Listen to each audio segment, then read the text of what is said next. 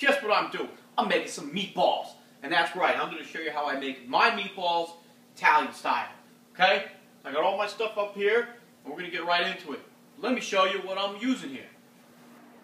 Okay, so what I'm using here, we got parsley, oregano, Italian style breadcrumbs, some Romano cheese. I have my diced up onion and garlic, with 1 pound of chopped meat, 1 egg, because I'm using 1 pound of chopped meat, you use 1 egg. If I was using 2 pounds of chopped meat, you use 2 eggs. Only doing 1. Got my mixing bowl, I got my measuring cup, and I got my pan, all sprayed up. That way when I'm ready to roll these balls in my hands, I can put them on the tray, frying pan, cookie sheet, whatever have you, and put them in the oven. Okay? Alright, so now you see all my ingredients. And I'm going to just start making this. I'm going to get my hands nice and sloppy, and I'm just going to tell you step by step as I go. I'm going to go right up to the rolling part, and I'm going to get them all the way on that pan. Okay, here we go.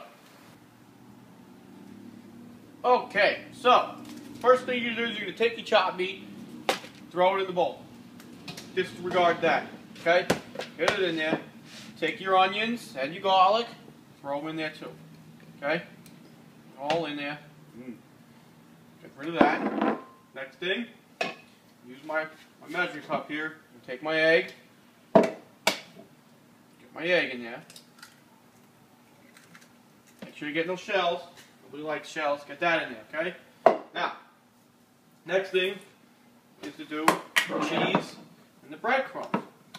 Now, I'm going to measure just for this video, just to give you guys an idea of how much to use, because I don't usually use measuring cup. I just know, but we're going to put a cup of cheese in. And I'm going to tell you right now, if you want a good taste of meatballs, it's all about the cheese. Add the right amount of cheese. Dump that in there. That's a good amount of cheese. Good. Now for the breadcrumbs, we're also going to do a cup of breadcrumbs. And that should bring us to the consistency cup. Okay? 1 cup. Dump that in there. Okay? Get all that out of the way. So now you got this big bowl of stuff. And what you're going to do is you're going to take your paw right here. Make sure you didn't have no jewelry on, bracelets. I already took my wedding ring off, my bracelet off, because they're going to get icky. Okay? And you just get in there. And you start mixing. You're mixing it all together. Get it all up. The idea is you mix it up, mix it up, mix it up. All this, you see that? Now it's done. You got the meat. This is all going to be one big glob of awesomeness. So mix it up, mix it up, mix it up. Okay, you know, it's going to get a little messy. But I'll tell you what, the payoff is going to be great. Now, there's different ways of making meatballs. Some people, you know, you could season however you want. I've mastered this to my own liking over many years. Well, I don't know how many years, whatever, since I've been cooking on my own, living on my own. I'm going to be 30 this year, so whatever. But you could bake them, you could fry them, you could put them in a crock pot and cook them like that. Some people throw them right in the sauce. You know, they make balls and they throw them in the sauce like that, and you cook them like that. I don't like doing that because it makes it all, the sauce all greasy and everything, and I think it ruins the sauce. But that's just me. Some people fry them on top of the oven, and I don't like doing that either because I think it cooks them too fast and you can burn them easy. So what I do is I like to bake them in the oven on at 350, kind of low. You know, and the idea is bake them low and slow. That way they cook from the inside out. Okay? Alright, I think we got that. Look at that. I mastered that. Got that. The measuring is darn close to what I need it to be. And then you can usually, if you give it a little smell, yeah, it smells good. That cheese is in there really good right now. So these are going to come out good. I think they're going to come out great. Okay, so the next step is you want to, it depends on how big you want them. You know, you can make meatballs like this, or, you know, that's too big. That's ridiculous. That's like a meatloaf. You know, you want to get like golf ball size. You know, it depends on how big you like them. You know, some people could do them like that. You can do them smaller if you want. You know, maybe you're going to put them in a soup or something. You can do small, but I'm going to do them about that size. I like that size. It's a good size. Now, the key here is pack them. Some people roll them. Some people, you know, throw them against the wall or something silly like that. Me, I kind of took another cue from Goodfellas here. Because when they were making meatballs, Henry Hill was making meatballs in the kitchen. I watched him doing this. But actually, I kind of doing it harder because the way he was doing it like that. He wasn't really getting nothing done there. He'd be there all day. So I just take them and I just toss them in my hand back and forth until it's nice and packed. And the idea is to get no cracks. You don't want no cracks in them because then the heat escapes when it's inside the oven. And you can't have the heat escape. You know, I like to keep it all nice and sealed. So that's the idea. So what I'm going to do right now is I'm going to go roll the rest of these up.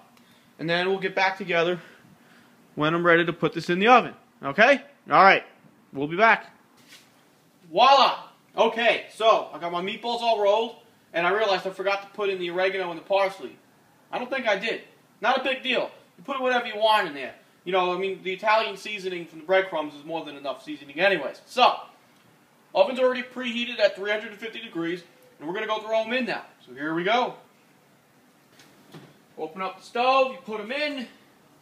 I always put them on the top shelf, which is near the middle anyways. And that's it. You just throw them in there, let them cook for about, I don't know, about 30, 45 minutes or so. Okay, so then what you're going to do is you take a fork, and once you see that they're cooking and they're, you know, you'll know when they're cooking. Roll them. That way you just roll them once, let them cook on that side for probably about another 10 minutes.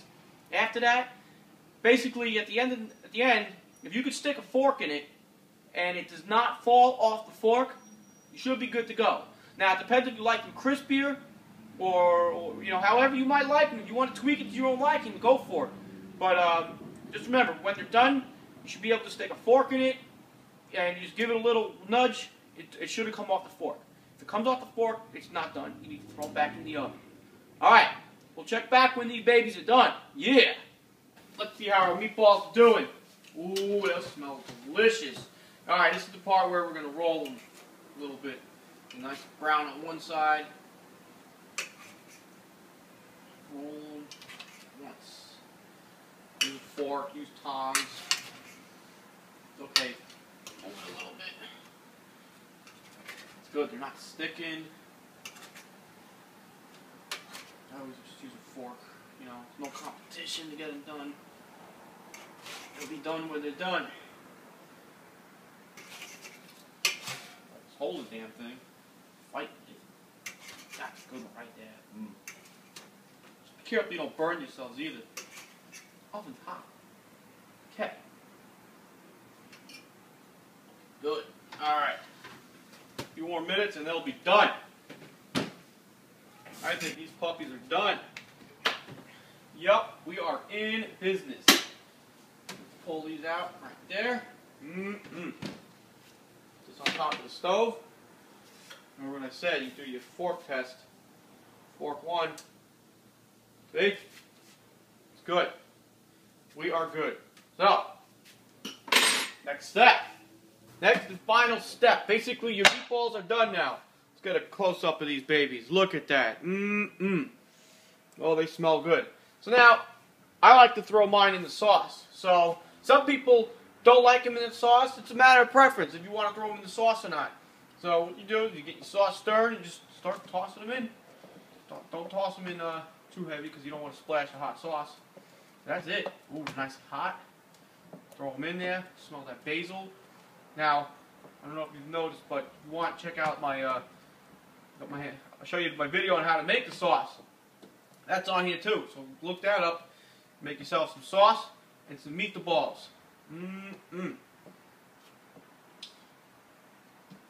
And there you have it. Meatballs by Rich Iso, Italian style. Stir it up, get them all in there, get them sauced up. Get your pot ready on the oven because you're going to make some pasta next. And then you're going to help yourself an Italian dinner with meatballs, sauce, and pasta. Oh boy. Alright, that's all I got. I hope you enjoy the meatballs. If you got any questions, please let me know. Hit me up in the comment section. Just ask your questions. I'll be happy to help you. I'll see you later. Manja, manja.